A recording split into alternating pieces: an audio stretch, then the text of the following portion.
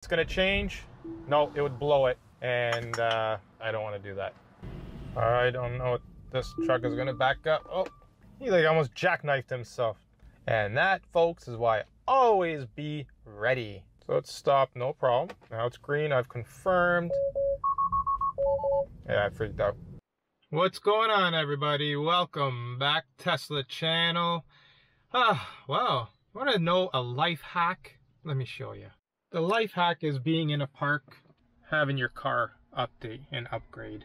And here we go. Alright, so here we are with the update and the release notes. Alright, so I've enabled it, and now let's just stop talking and let's start driving. So we're just going to stay on the side streets so I kind of have an idea of it. Stopping for traffic control in 100 meters, it said. Stopping in 50 meters, 25. Look at that down on the bottom. Now that is cool. And you just push it down and away we go. I'm pretty excited about that one. So this is showing as a 50, but it's straight. And look at that. I can actually go faster than I thought it wouldn't allow me to go past the speed. Oh wait, that's if the Tesla is controlling the car itself. That's what it is. All right, this is a new stop sign up ahead. Okay, so it recognized it. This is a brand new, like maybe a week or so old. Okay, so I can't go past the max, which is fine. Listen, if the car is going to do the driving, I'm okay with it doing what it should by the rules. So we're at a red light. It is red. I am trying to confirm on the stock that I want to go, and it's not. So now let me push the pedal, the accelerator, sorry. And it goes as long as I push it. As soon as I let go, it stops. Now I pushed it as soon as it turned green, and the car is going. That is cool. Another thing that I'm noticing is the stop lights. When it turns green, they're a lot more brighter with like a halo around it. Same when it turned green. That's how I noticed it at first, where it did not show that before. It was just that little red or green or amber. So even with the sun in front of us, blazing. But again, in these side streets, you're not really going to be using it. At least I would think not. So I'm just doing this for testing so I get a feel for it before I get out to the main roads.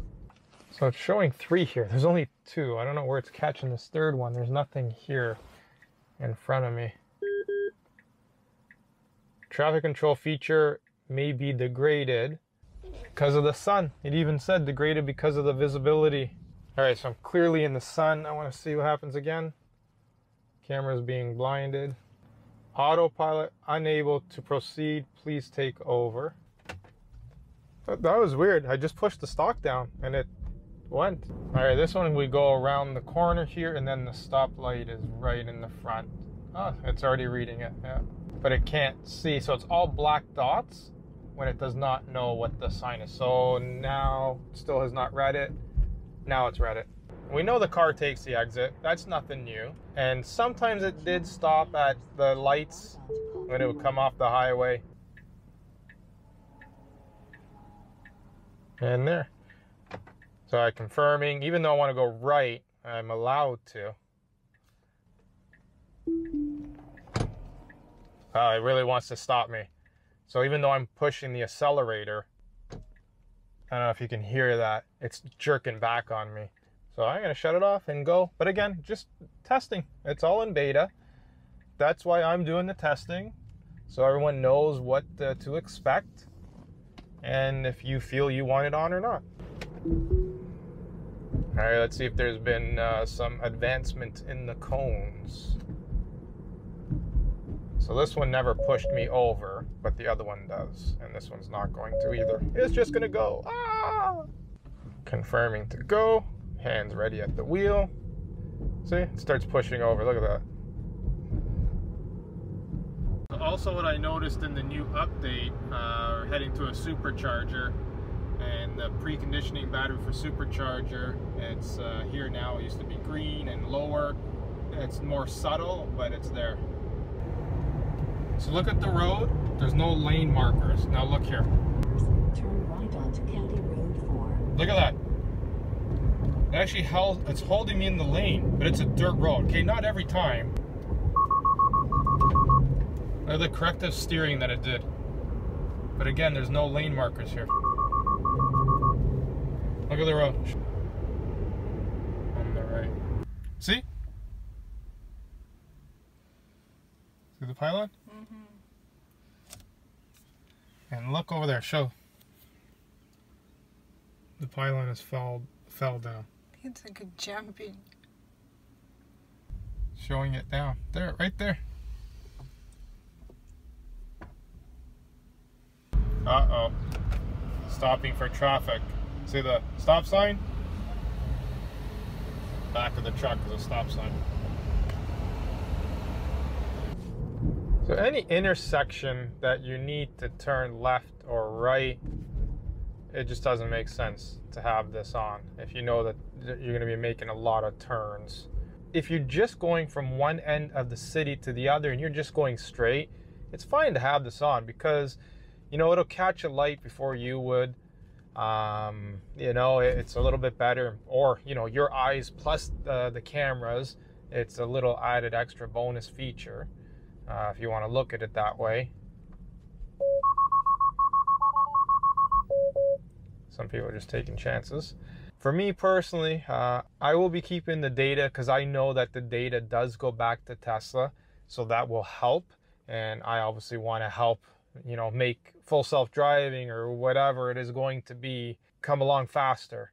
When I confirm, sometimes it you know, it sees the light, I confirm, and then it kind of loses sight of the light, and then I have to confirm again. And some lights have actually 2 or 3 times, depending on the situation, which is kind of like you feel you've done it, and then you've kind of relaxed a bit, and the car starts slowing down. You're like, why is it slowing down? Am I going to hit someone? Is it, you know, seeing something I don't? And it's like, oh, I need to confirm again. Some quirks. It's not perfect, of course. And again, the only real full self-driving feature we really have is the summon. Summon to you in the parking lot, and that's the only time the car drives 100% itself with nobody else in the car. All these other situations, just like navigate on autopilot, we still have to, you know, hold the wheel, and it's going to change the lane. So on the highway, it's pretty good. But of course, city driving, it's not there because it's not in the feature yet. But overall, it definitely is a cool feature. There are people that out there that are complaining you can't go over the speed limit. Again, then, you know, that's only when the car is doing the steering, then you can't go over. So you got to look at it as it's an extra precaution that Tesla is taking with it. I don't, honestly, I don't know. I'm not the Tesla tech to understand all that, but that is my feelings behind it. The fact that we have to confirm each and every time is also a precaution that Tesla is taking to make sure we are paying attention. I mean, imagine the fact people are already trying to sue Tesla over other things because Autopilot crashed into the truck because I didn't hit the brake in time, and the Tesla should have seen that truck was flipped over and everything. But we can't be blaming the tech on stuff that we're supposed to be paying attention on. Another thing too is I'm just wondering, you know, the gear stock. So I bought my models of 2018, and I had the issue up top on the gear stock where it was popping off. They fixed it, replaced it, and it's doing it again.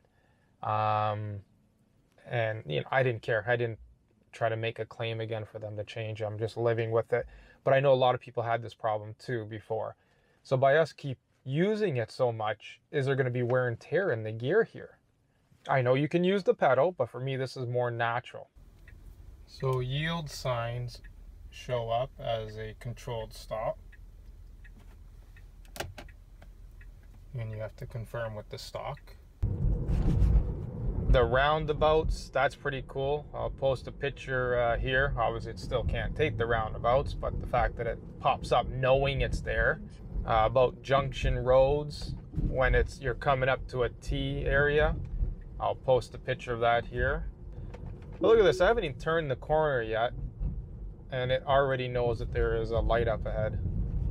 I believe it was around 200 meters that it starts to notice the lights. So like I was saying, overall, I like the, can't wait to see the improvements of it. Where the stop, that stop sign there, that's what it's reading. So somebody knocked that stop sign, and now the car thinks it's an actual stop here. Overall, the update for Autopilot has been better.